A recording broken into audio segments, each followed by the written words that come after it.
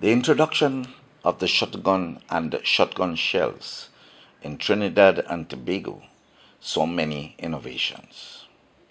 In the early days, the guns were not easily accessible to the population.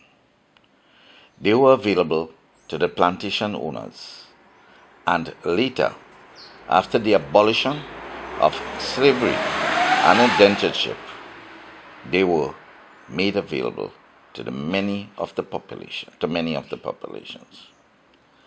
There were many in the population who did not own firearms, either because of economics, their beliefs, or because they really had no use for the firearms. Guns were used mainly by estate owners to destroy pests and for hunting.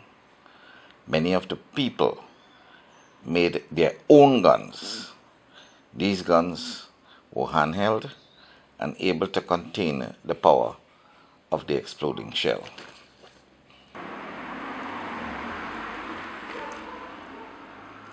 While it appears to be haphazardly assembled, it is almost 98% accurate and capable of killing or damaging man and animals. The target mostly is animals: the lap, the deer, the hog, the tattoo. The barrel of the trap gun are placed in different height from the ground. Example, 18 inches for deer, 4 inches for tattoo. This depends on the height of the animal and is calculated based on the experience and the terrain. These trap guns have been mainly used on animal feeding sites, tracks, and water holes. They do not tire, not affected by the rain or the cold or mosquitoes, or they don't feel sleepy. They sit and wait as placed until some animal or man touches the line and fires with the potential to kill.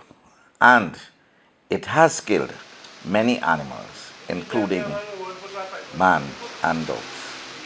The use of this trap gun is illegal because it is capable of killing. However, it cannot differentiate between animal or man. It has caused damage to many man. It does not give animals the hunting chance of escape and destroys stock animals. It gives the predator, man, an advantage since it facilitates one man to purchase up to 20, 30 animals at a time. The hunter or poacher only has to identify the animals. The hunter or poacher only has to identify the area and place the trap gun in position. He then waits.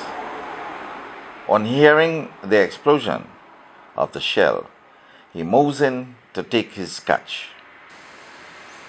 It has been found that hunters, through persuasion and peer pressure, also engage at times to setting these guns. They, however, are few.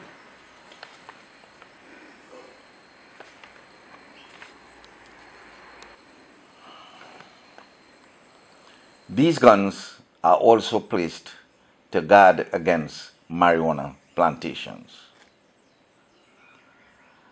These guns are silent and dangerous to all forest users.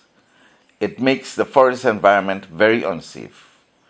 While it may be a successful hunting tool, it is selfish, inconsiderate, and unjust to other forest users. It increases forest hazard by 60 to 70% while satisfying one man, the man who indulges in this activity. We must all play a part in stopping the use of this trap gun. Speak to your friends, family, and associates. Tell them to desist from its use. Tell them we all must make our forests safe.